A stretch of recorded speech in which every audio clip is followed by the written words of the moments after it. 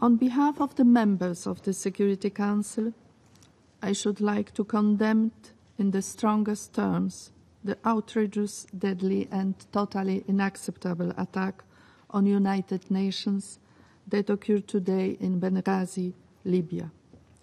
We understand that 3 United Nations staff were killed and others injured.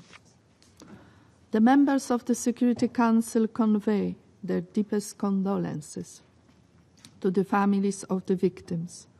Those brave workers were operating under a mandate given by this Council in order to provide a more secure future for the people of Libya.